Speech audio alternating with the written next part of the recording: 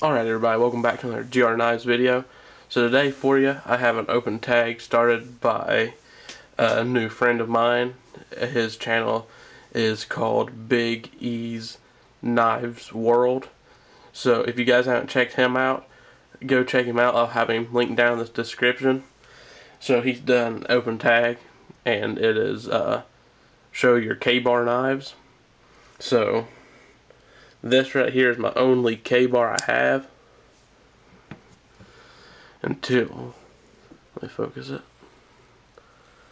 until I had got this one. I didn't even know K-bar made slip joints.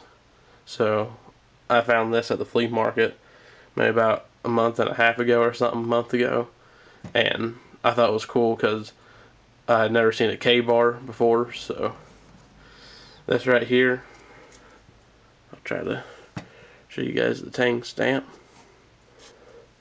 I'll try to zoom in on it.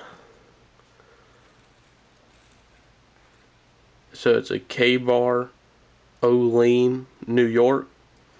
So I'm not sure how old this knife is. I think I've gotten a comment before. I think somebody, I can't remember who it was, but I think they said it was from like 1920s to 30s or 40s something. But this is one that I cleaned up and I put a tip back on it.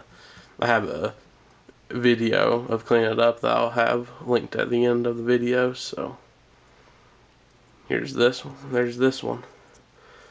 It's got a pretty good snap to it, as you heard that. And then the other blade, just a small pin blade.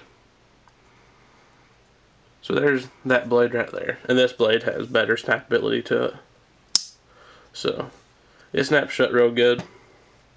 So there's my response video to BigE's Knives World.